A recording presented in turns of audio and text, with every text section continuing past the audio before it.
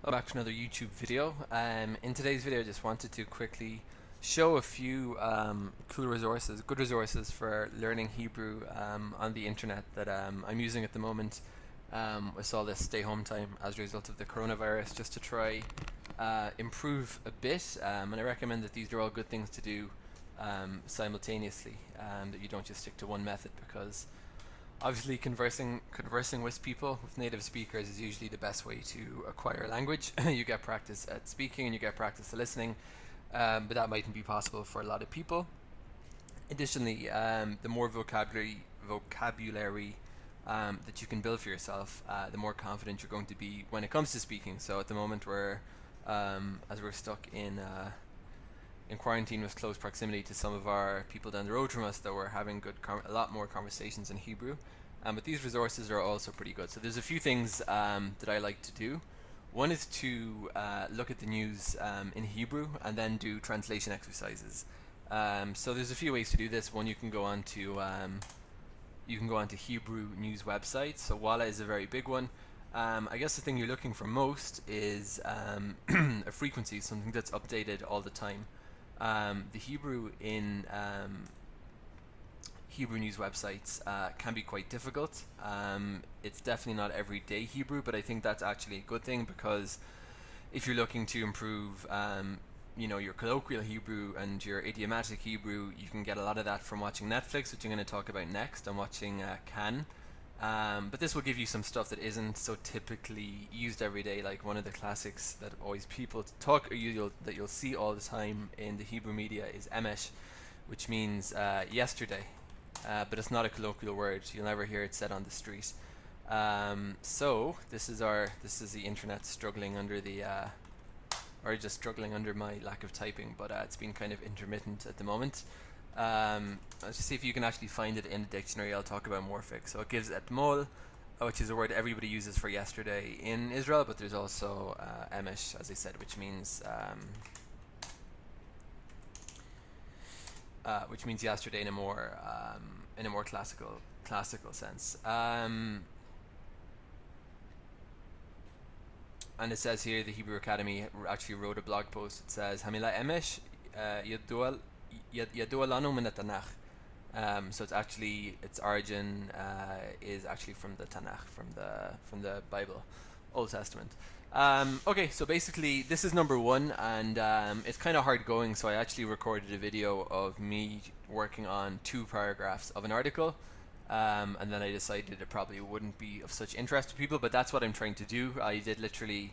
Obviously all the articles at the moment, I'm recording this on the 5th of April, are about the coronavirus. So דריה מצב בשכונות חרדיות בירושלים חמור יותר מבבני ברק. So is talking about that the neighborhoods, that the coronavirus situation in the Haredi neighborhoods of Jerusalem.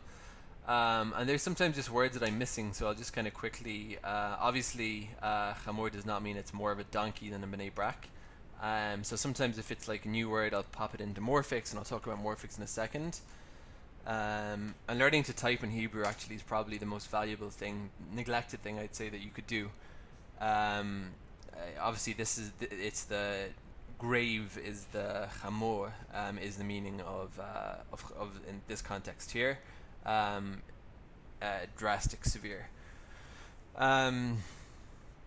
So yeah, morphics is really good. Morphics.co.il. It's an English to Hebrew and Hebrew to English dictionary.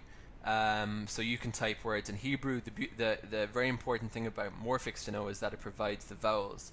So I often use Google Translate if I'm just completely stuck on getting the meaning of a sentence at all, and then if I'm building for myself a vocabulary list, I'll use morphics to make sure that I have the nekudot, the vowelization, correct.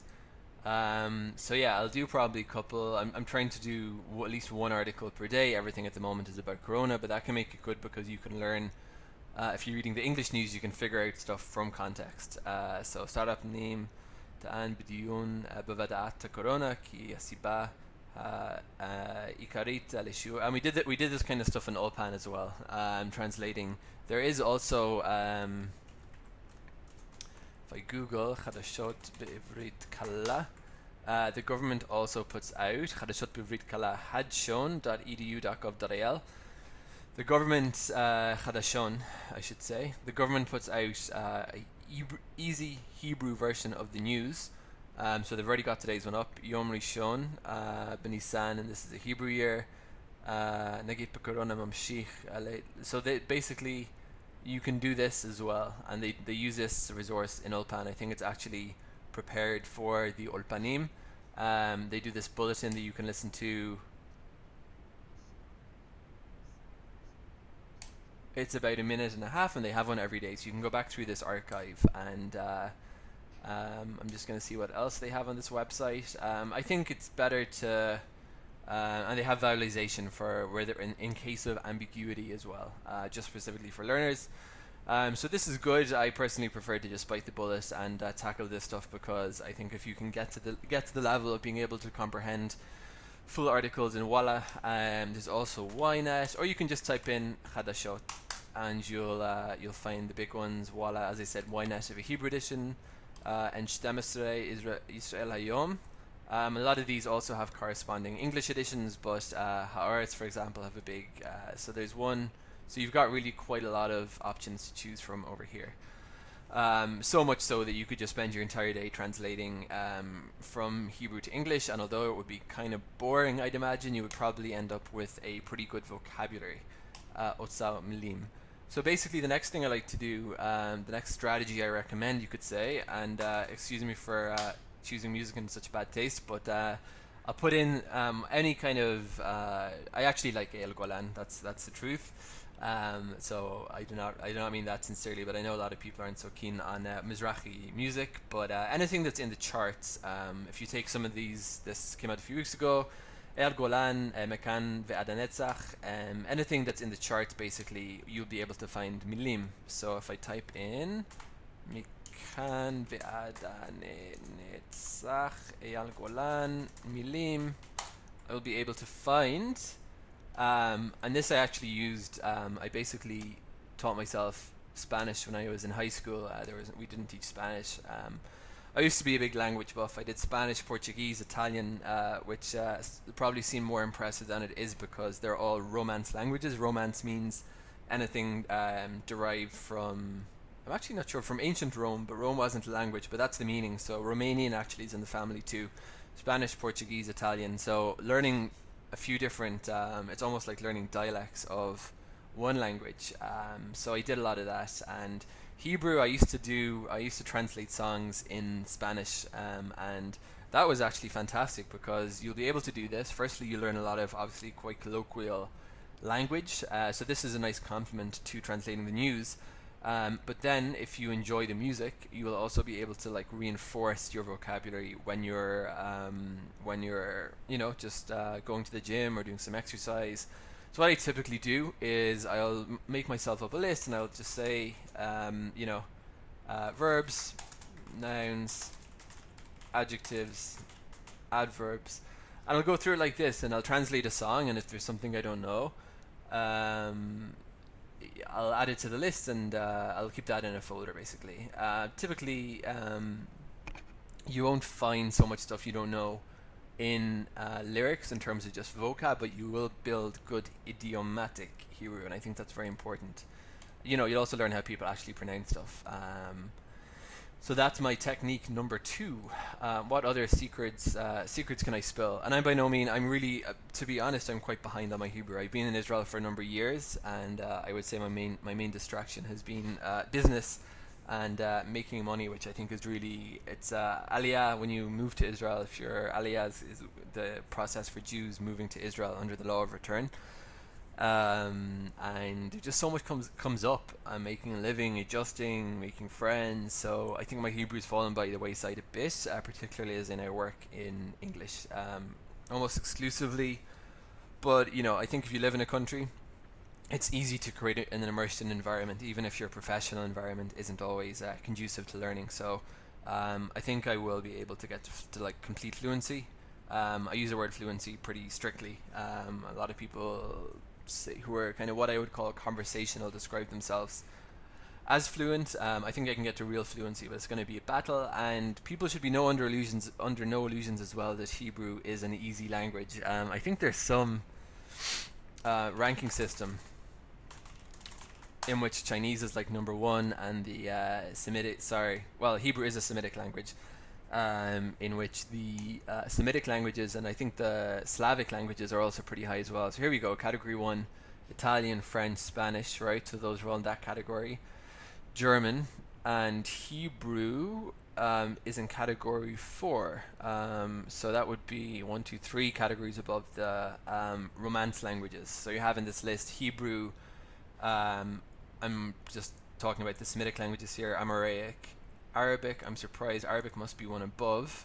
Arabic is indeed one above, and actually Arabic, I've also been learning Arabic a bit as well. Amiya, which is local Palestinian, Jordanian Arabic. Arabic is very, very hard. I'd say quite a bit harder than Hebrew, because you have in Hebrew it's kind of, I don't want to use the word dumbed down, but they basically did when they decided on a common variant of Hebrew to satisfy the needs of Yemenite Jews and Ashkenazi Jews and Sephardi Jews and Mizrahi Jews. They went for kind of a version that maybe dumbed down is Hebrew alphabet, because there's a lot of really great sounds that you have in Hebrew that have just been lost, namely the harsh ayin sound, the hate like rahamim like you have in Arabic. I'm not sure what the phonetic for that is called. That's gone.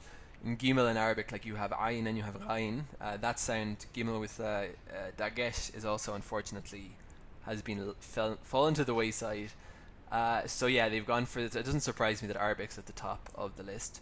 But anyway, the point I guess was just to say that it is easy to be dissuaded, but Hebrew is actually a hard language. So it takes time and it takes effort. So that's number 2 as I translate. Number 1 was I translate the news, and as I said, this is a good way to learn. If you're using Hebrew in a professional context, you want to really increase your vocab. 2 is Ivrit Kala, and that is chadshon.edu.gov.il. That's Chadshon b'Ivrit Kala.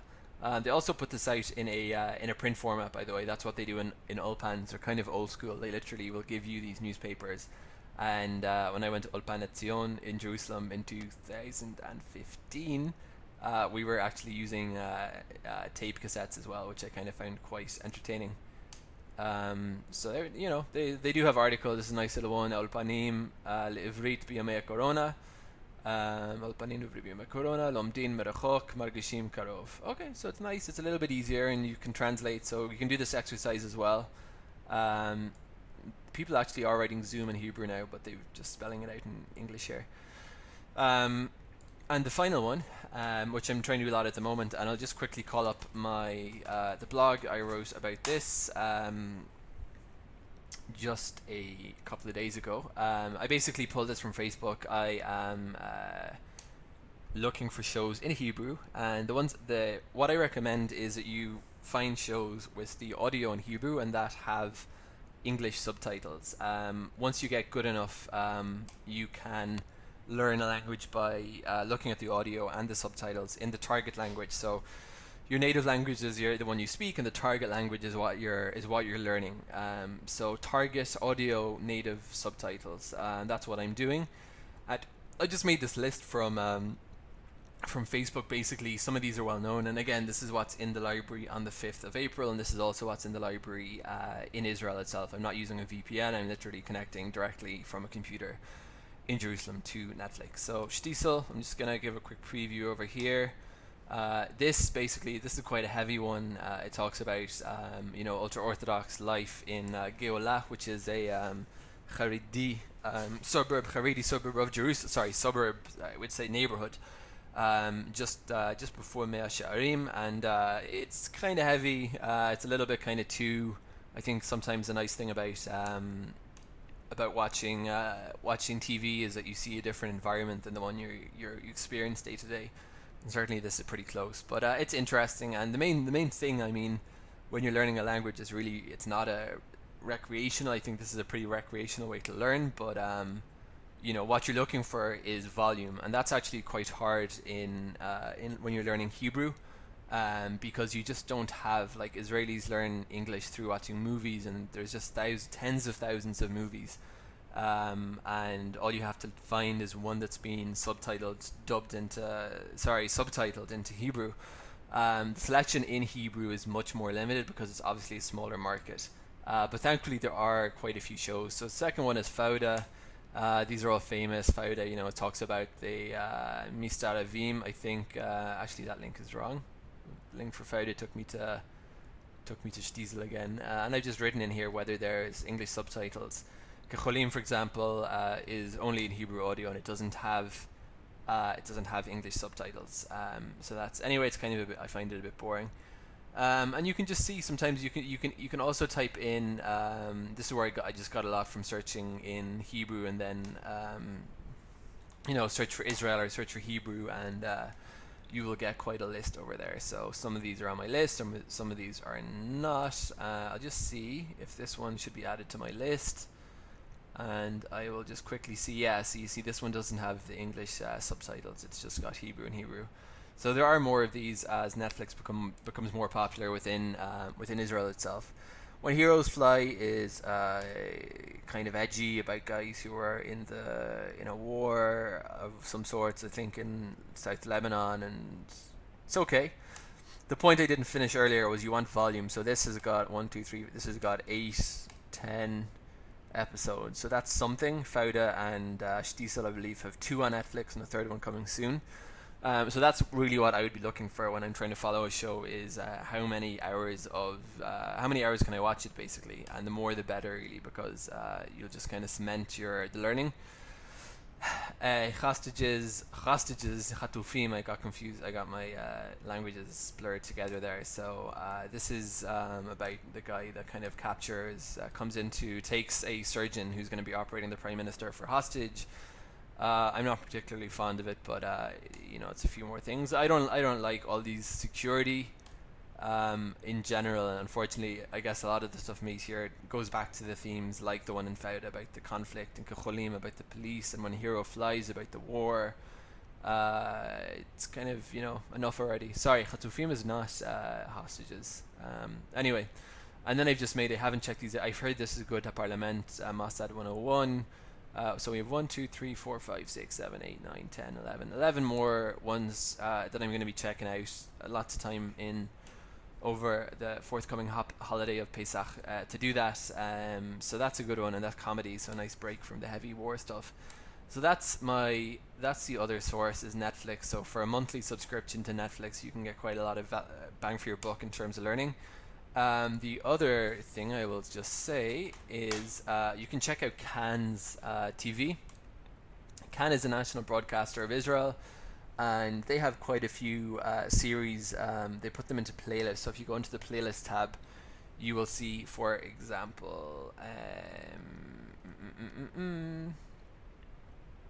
they have some Sidrot over there. Sidrot are shows. So some of them are in English. I don't think Ezra Guetta, I think, is only Hebrew. They had a good one called, for example, just showing in Relocation. Can Echad did this, and it's talking about basically Israelis moving abroad. And if you click in YouTube and you go for subtitles, and I really thought this was in English. I watched the whole thing, actually. It was pretty good. Yeah, it's Hebrew and Hebrew. I think Eretz Yehudim Ba'im is in. I think Yehudim Ba'im has English. So this is again on Kan Echadesre. They're kind of selective in terms of what they translate into. No, okay, that's weird. What they translate into.